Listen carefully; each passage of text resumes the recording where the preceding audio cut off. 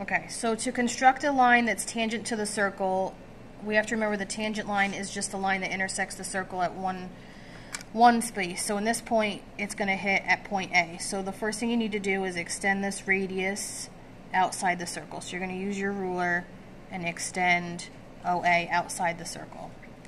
So from there, you want to put your point on A, and you want to make an arc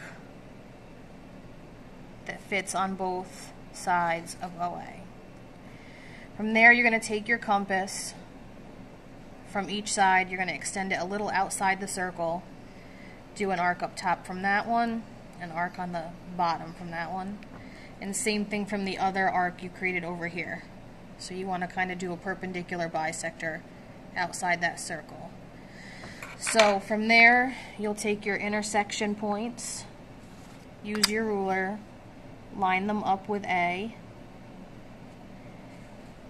and create that tangent line that hits that circle at one point.